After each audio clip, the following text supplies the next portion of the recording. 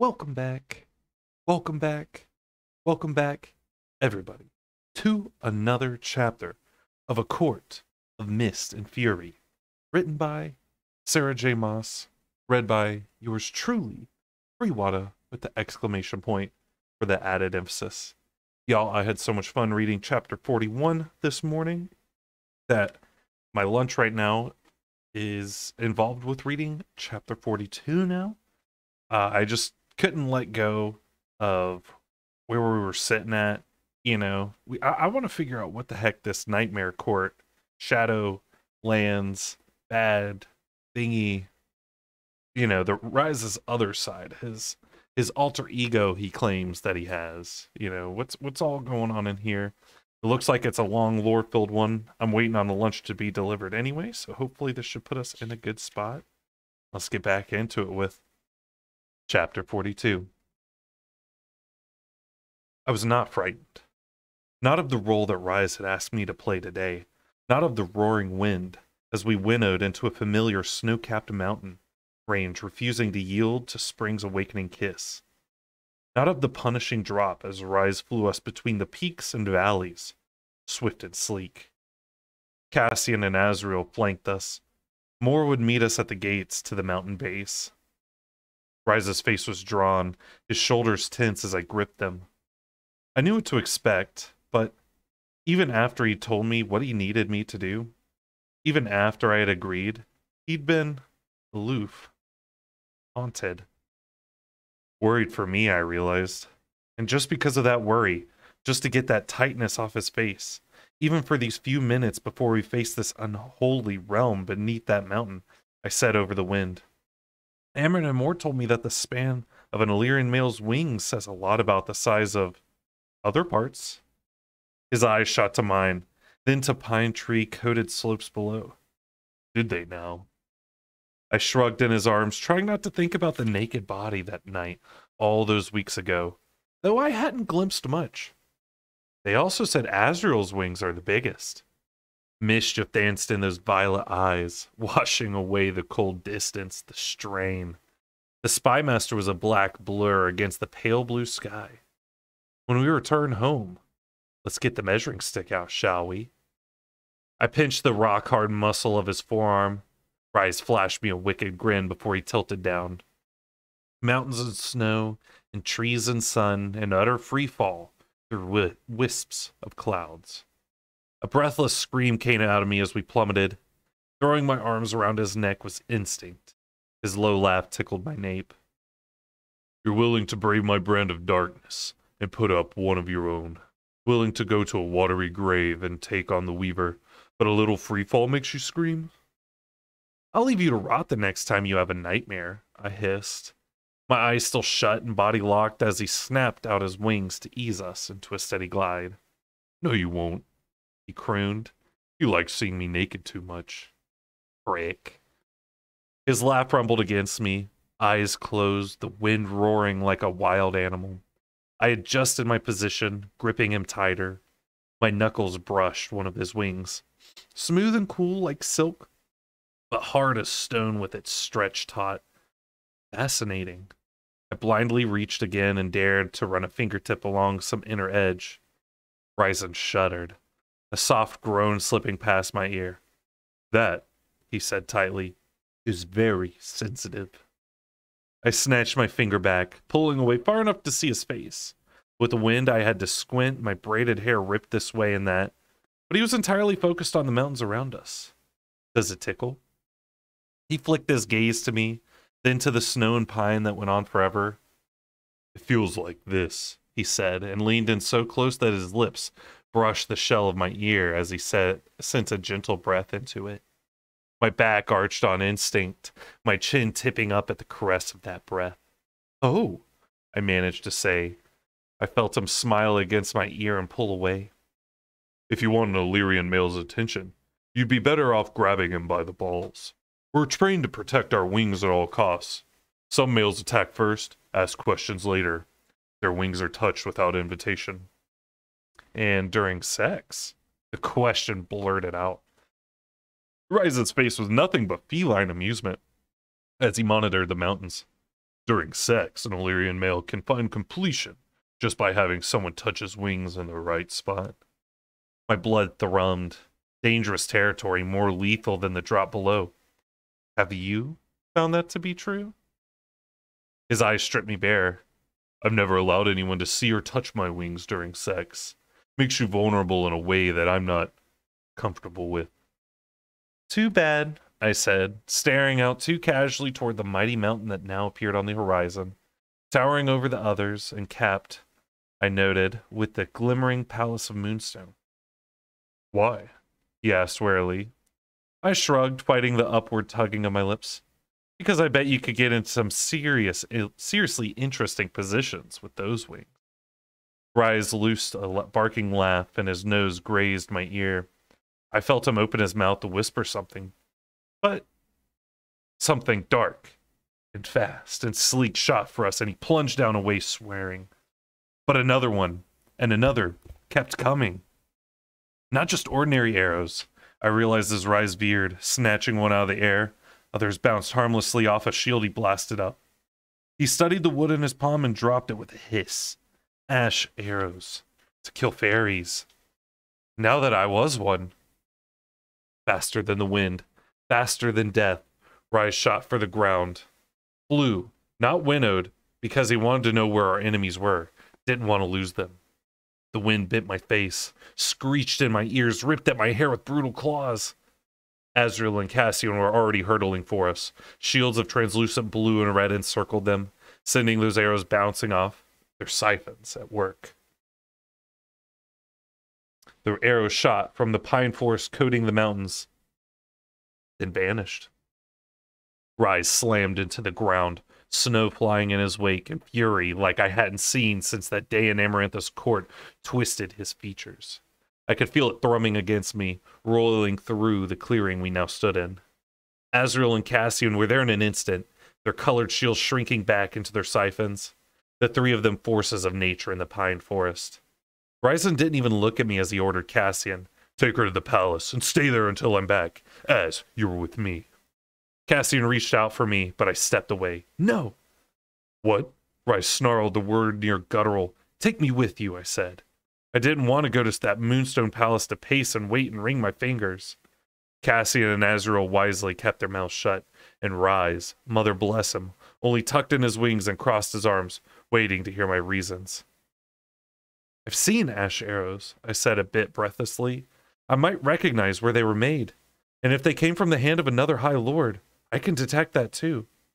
If they'd come from Tarkin, and I can just track as well on you as any of you on the ground." Oh my gosh, I'm tongue twisted right now, and I can track just as well on the ground as any of you, except for Azrael maybe.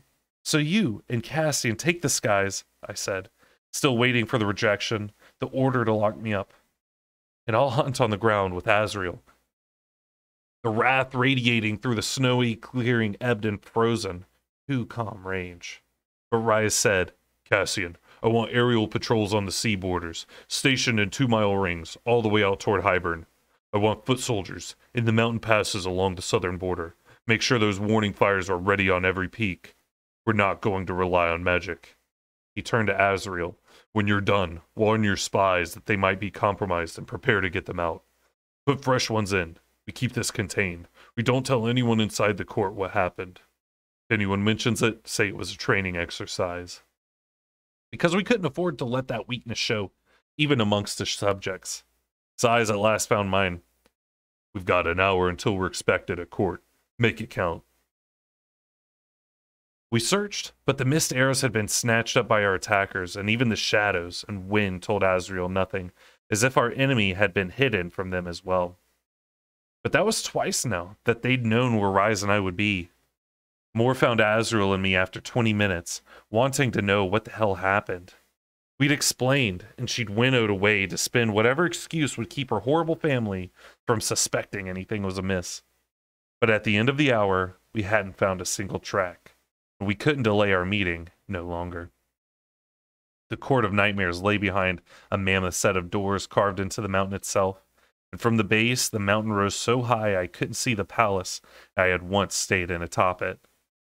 Only snow and rock and birds circling above. There was no one outside, no village, no signs of life. Nothing to indicate a whole city of people dwelled within. But I did not let my curiosity or any lingering trepidation show as Moore and I entered. Rise, Cassian, and Azrael would arrive minutes later. There were sentries at the stone gates, clothed not in black, as I might have suspected, but in gray and white, armor meant to blend into the mountain face. Moore didn't so much as look at them as she led me silently into the mountain city. My body clenched as soon as the darkness, the scent of rock and fire and roasting meat hit me. I had been here before, suffered here. Not under the mountain. This was not under the mountain. Indeed, Amaranthus Court had been the work of a child. The Court of Nightmares was the work of a god. While under the mountain had been a series of halls and rooms and levels, this was truly a city. The walkway that Moore led us down was an avenue, and around us, rising high into gloom, were buildings and spires, homes and bridges. A metropolis carved from the dark stone of the mountain itself, no inch of it left unmarked without some lovely, hideous artwork etched into it. Figures danced and fornicated, begged and reveled. Pillars were carved to look like curving vines of night-blooming flowers. Water ran throughout in little streams and rivers tapped from the heart of the mountain itself. The hewn city, a place of such terrible beauty that it was an effort to keep the wonder and dread off my face. Music was already playing somewhere, and our host still did not come out to greet us. The people we passed, only high fae, were clothed in finery, their faces deathly pale and cold. Not one stopped us, not one smiled or bowed. Moore ignored all of them. Neither of us had said one word.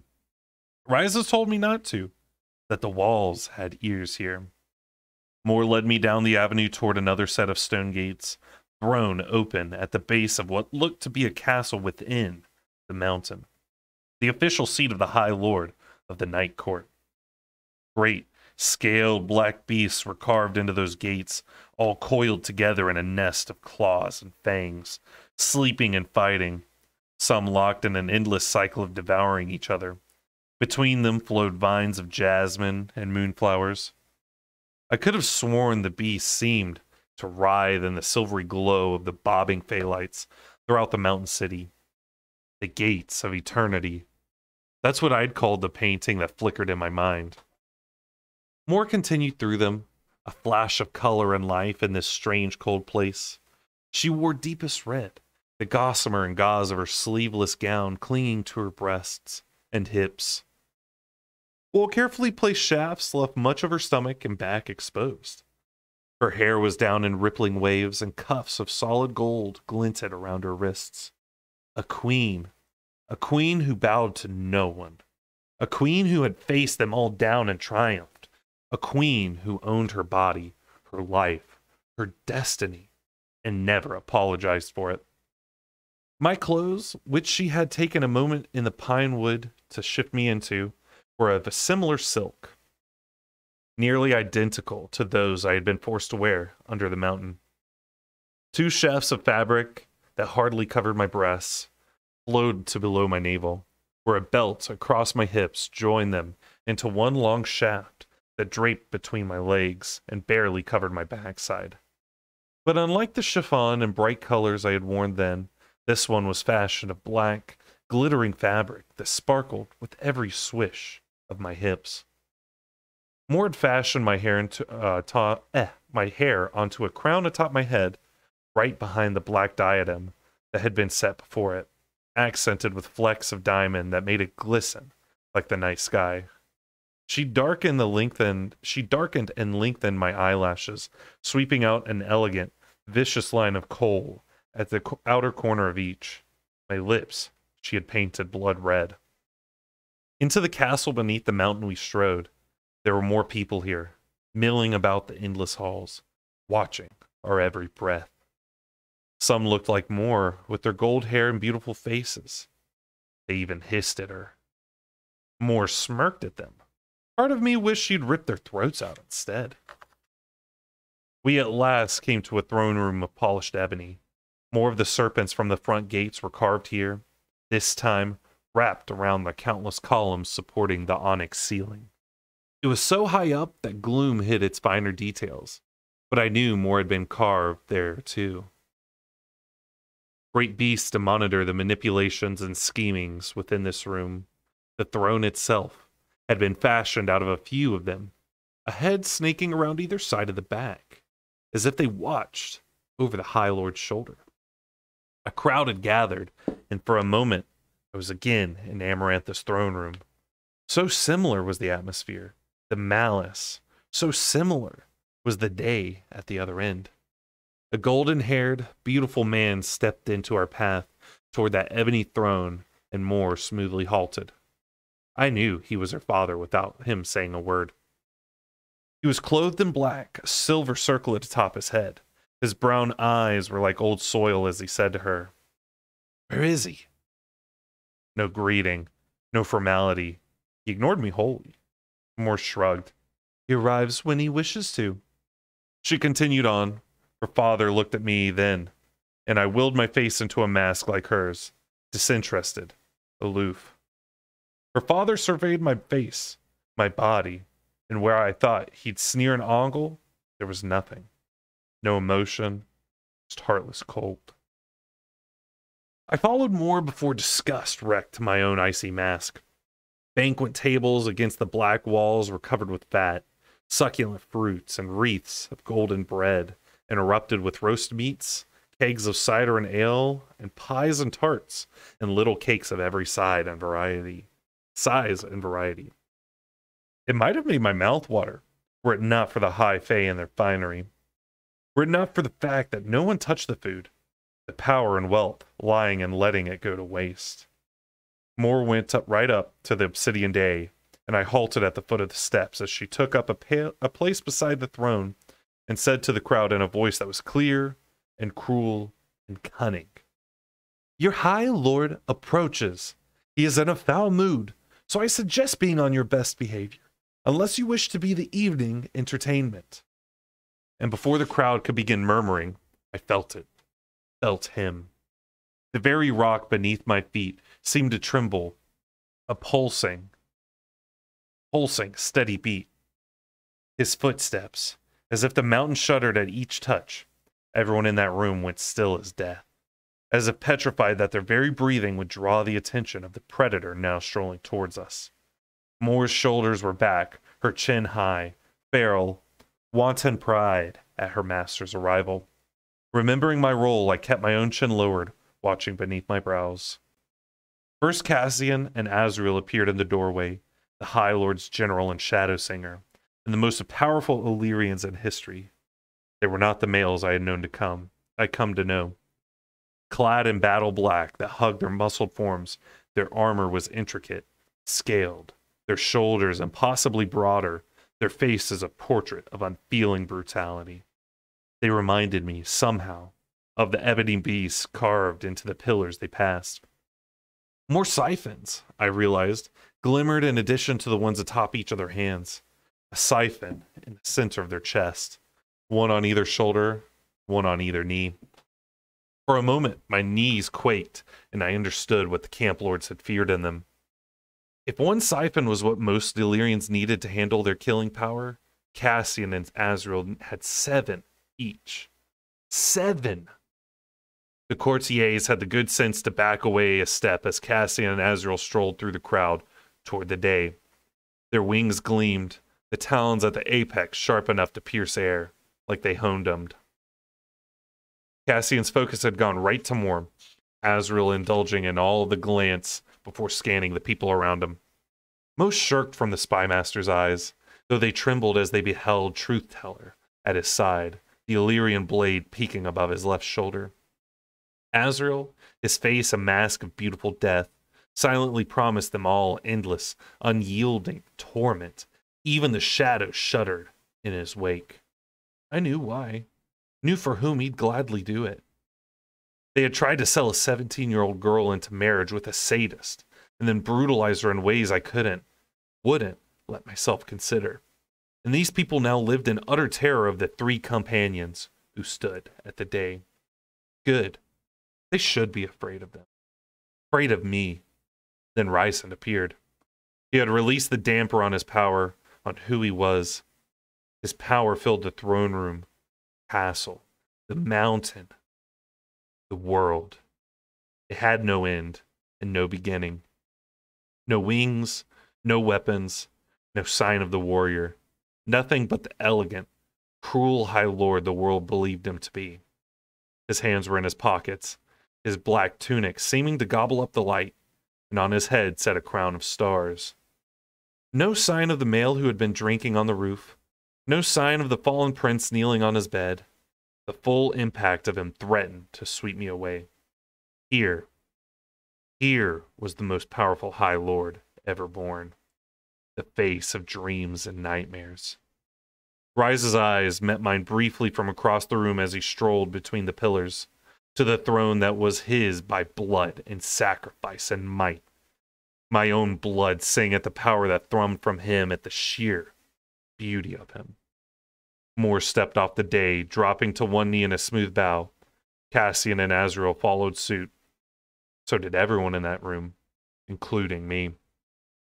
The ebony floor was so polished I could see my red painted lips in it, see my own expressionless face. The room was so silent I could hear each of Rise's footsteps toward us. "Well, well," he said to no one particular. "Looks like you're all on time for once."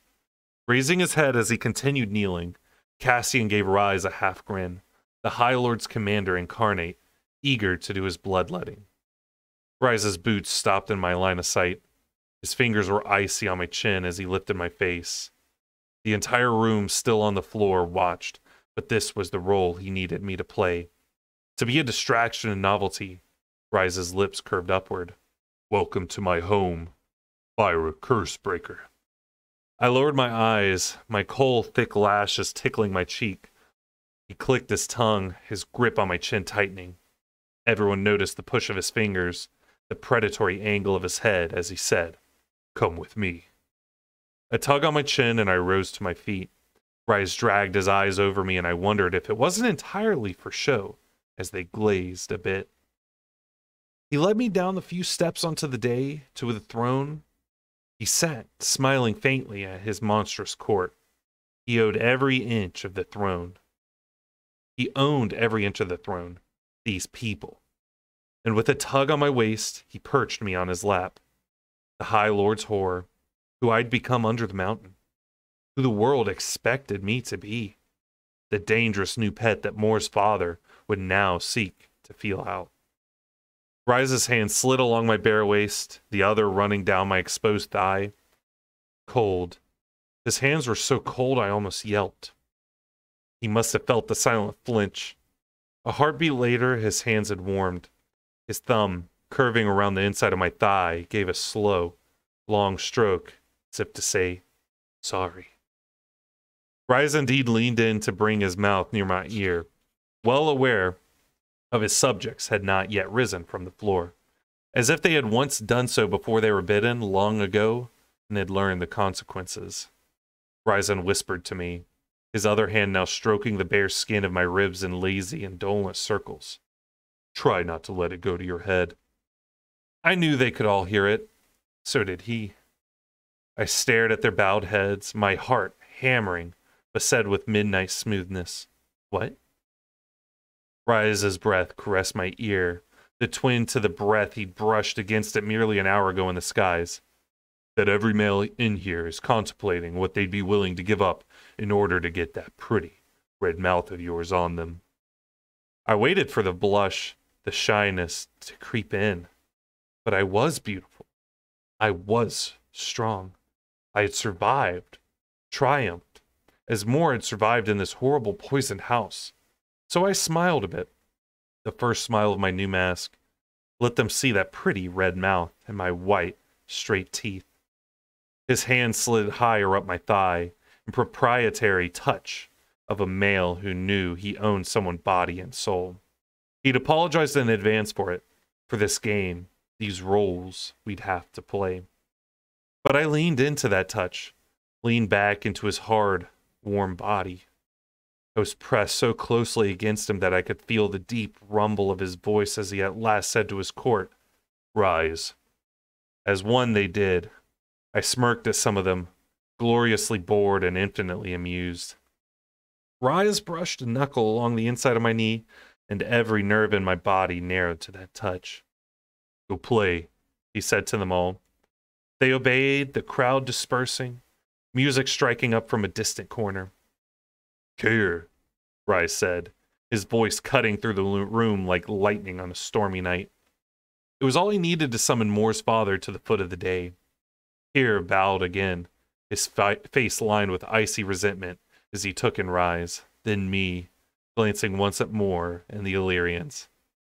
Cassian gave Kier a slow nod that told him he remembered and would never forget what the steward of the hewn city had done to his own daughter.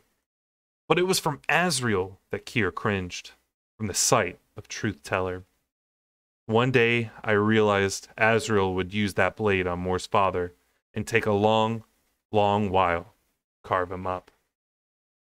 "Report," Rice said, stroking a knuckle down my ribs. He gave a dismissive nod to Cassian, Moore, and Azrael, and the trio faded away into the crowd. Within a heartbeat, Azrael had vanished into shadows and was gone. Kier didn't even turn. Before Rise, Kier was nothing more than a sullen child.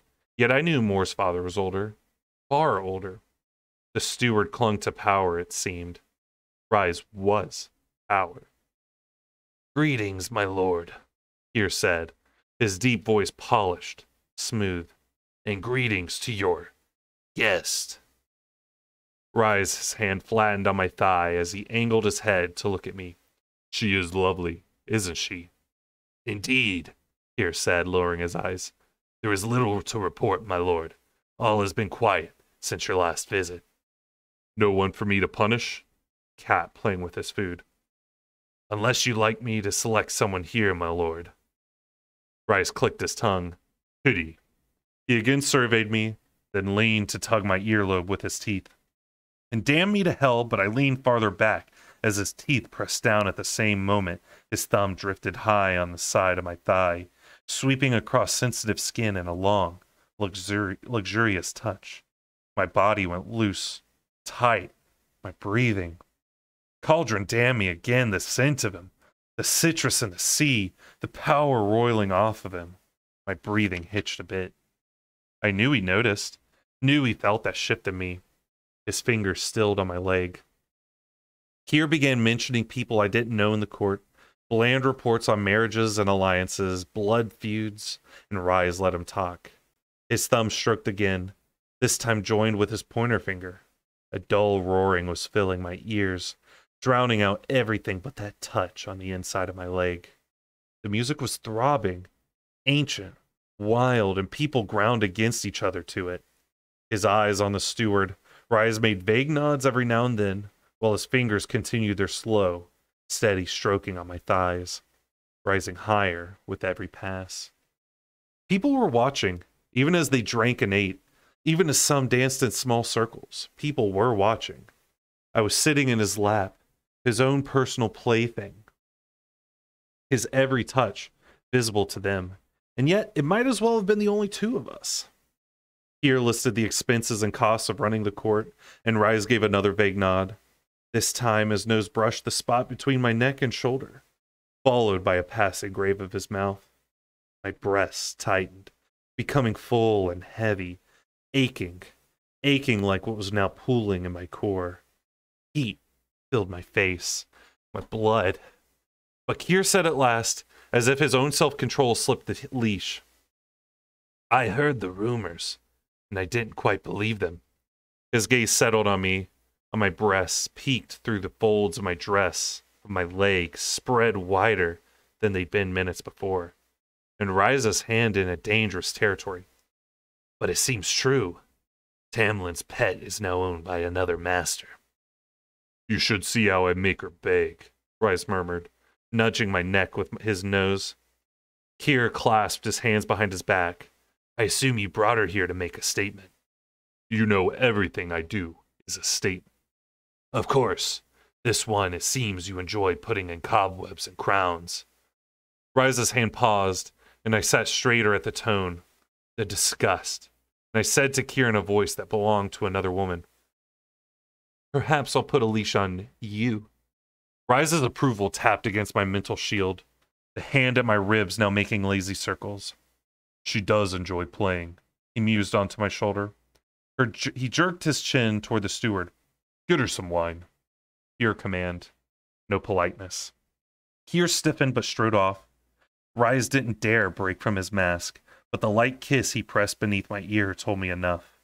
Apology and gratitude, and more apologies.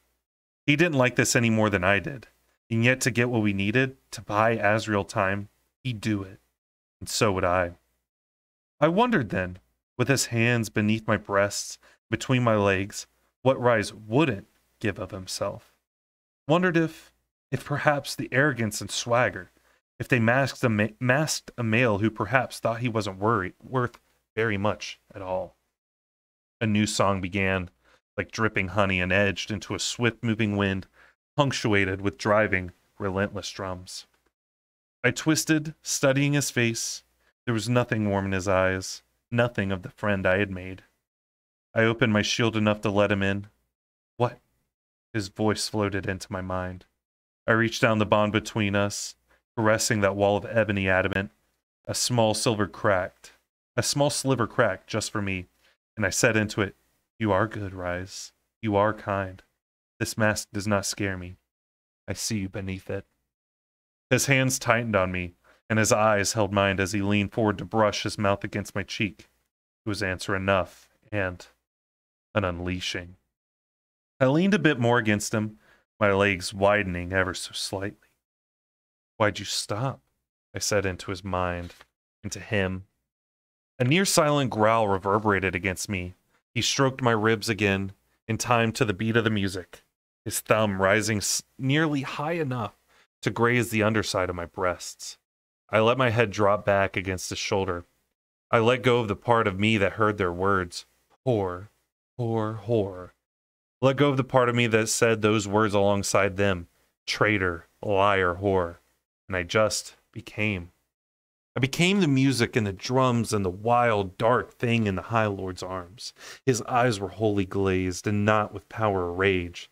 Something red-hot and edged with glittering darkness exploded in my mind. I dragged a hand down his thigh, feeling the hidden warrior strength there. Dragged it back up again in a long, idle stroke, needing to touch him. Feel him. I was going to catch fire and burn. I was going to start burning right here. "Easy," he said, with wicked amusement, through the open sliver in my shield. "If you become a living candle, poor Kier will throw a hissy fit, and then you'd ruin the party for everyone. Because the fire would let them all that I know what I wasn't normal, and no doubt Kier would inform his almost allies in the Autumn Court, or one of these other monsters would." Rise shifted his hips, rubbing against me with enough pressure that for a second I didn't care about Kier, or the Autumn Court, or what Azrael might be doing right now to steal the orb. I had been so cold, so lonely for so long, and my body cried out at the contact, at the joy of being touched and held and alive. The hand that had been on my waist slid across my abdomen, hooking into the low-slung belt there. I rested my head between his shoulder and neck, staring at the crowd as they stared at me, savoring every place where Rise and I connected and wanting more, more, more. At last, when my blood began to boil, when Rise skimmed the underside of my breast with his knuckle, I looked to where I knew Kier was watching, my wine forgotten in his hand. We both did. The steward was staring unabashedly as he leaned against the wall, unsure whether to interrupt, half terrified to do. We were his distraction. We were the sleight of hand while Az stole the orb. I knew Rise was holding Kier's gaze at the tip of his tongue slid up my neck. I arched my back, eyes heavy-lidded, breathing uneven. I'd burn and burn, burn. "I think he's so disgusted that he might have given me the orb just to get out of here," Rise said in my mind. That other hand drifting dangerously south. But there was such a growing ache there, and I wore nothing beneath that would conceal the damning evidence if he slid his hand a fraction higher. You and I on a good show, I said. The person who said that, husky and sultry, I'd never heard that voice come out of me before, even in my mind. His hand slid to my upper thigh, fingers curving in. I ground against him, trying to shift those hands away from what he had learned. To find him hard against my backside. Every thought eddied from my head. Only a thrill of power remained as I writhed along that impressive length. Rise let out a low, rough laugh. Kier just watched and watched and watched, rigid, horrified, stuck here, until Rise released him, and not thinking twice about why or where the spy master had gone. So I turned around again, meeting Ryzen's now blazing eyes, and then licked up the column of his throat. Wind and sea and citrus and sweat. It almost undid me. I faced forward, and Rise dragged his mouth along the back of my neck, right over my spine, just as I shifted against the hardness pushing into me, insistent and dominating, precisely as his hand slid a bit too high on my inner thigh. I felt the predatory focus go right to the slickness he had felt there, proof of my traitorous body. His arms tightened around me and my face burned, perhaps a bit from shame, but Rise sensed my focus, my fire slip. It's fine, he said, but that mental voice sounding breathless, it means nothing. It's just your body reacting. Because you're so irresistible? My attempt to deflect sounded strained even in my mind. But he laughed, probably for my benefit. We had danced around and teased and taunted each other for months, and maybe it was my body's reaction. Maybe it was his body's reaction. But the taste of him threatened to destroy me, consume me, and another male.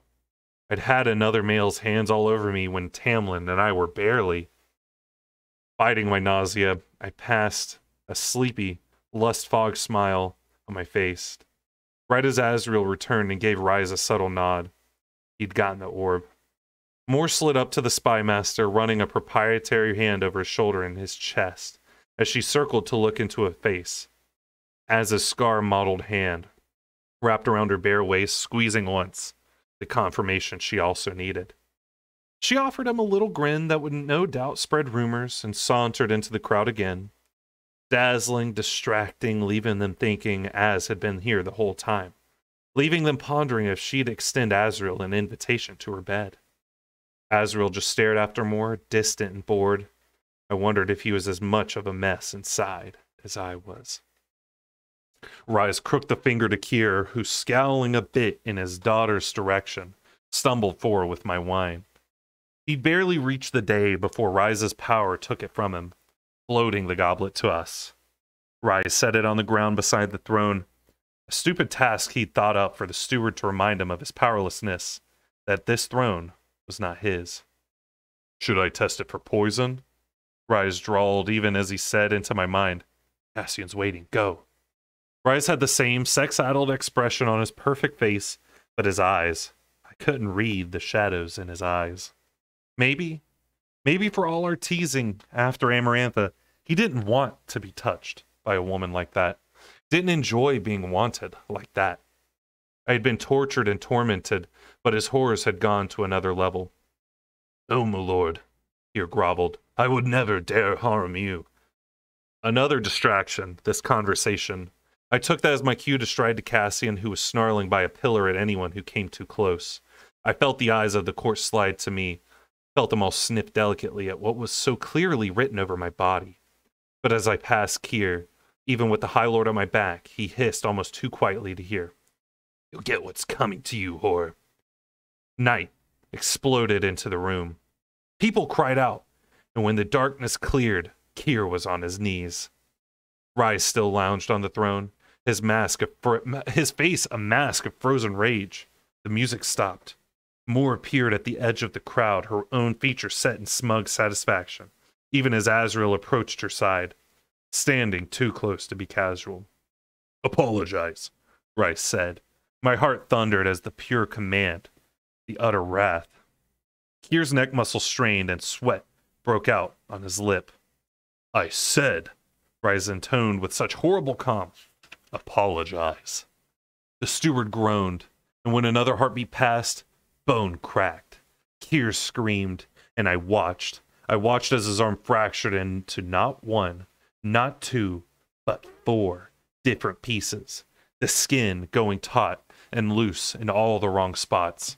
Another crack. His elbow disintegrated. My stomach churned. Keir began sobbing, the tears half from rage, judging by the hatred in his eyes as he looked at me, then rise. But his lips formed the words, "I'm sorry." The bones of his other arm splintered, and it was an effort not to cringe. Rise smiled as Keir screamed again and said to the room, "Should I kill him for it?" No one answered. Rise chuckled. He said to his steward, "When you wake up, you're not to see a healer. If I hear that you do..." Another crack. Keir's pinky finger went saggy. The male shrieked. The heat that had boiled my blood turned to ice. "If I hear that you do, I'll carve you into pieces and bury them where no one can stand a chance of putting you together again." Keir's eyes widened in true new terror. Then, as if an invisible hand had struck the consciousness from him, he collapsed to the floor. Rice said to no one particular, "Dump him in his room." 2 males who looked like they could be Moore's cousins or brothers rushed forward, gathering up the steward. Moore watched them, sneering faintly, though her skin was pale. He'd wake up. That's what Rise had said. I made myself keep walking as Rise summoned another courtier to give him reports on whatever trivial matters. But my attention remained on the throne behind me, even as I slipped beside Cassian, daring the court to approach, play with me. None did. And for the hour long afterward, my focus half remained on the High Lord whose hands and mouth and body had suddenly made me feel awake, burning. It didn't make me forget. Didn't make me obliterate hurts or grievances. It just made me alive. Made me feel as if I had been asleep for a year, slumbering inside a glass coffin, and he had just shattered through it and shaken me to consciousness. The High Lord whose power had not scared me, whose wrath did not wreck me. And now I didn't know where that put me. Knee-deep in trouble seemed like a good place to start. And that, my friends, was the end of chapter 42. Holy horny.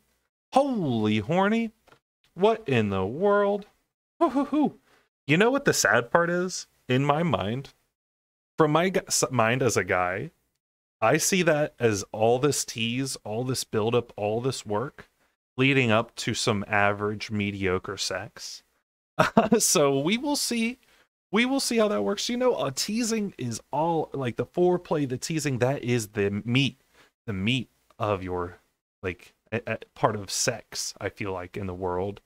And then leading into something, you know, it's way better to do that because that makes the latter better. But I think pushing so much will, you know, kind of like overestimate the abilities that both humans in that intercourse would have. So enough about my personal opinions about sex. I want y'all to stay beautiful, stay hydrated, and I'll see ya in the next chapter. Bye.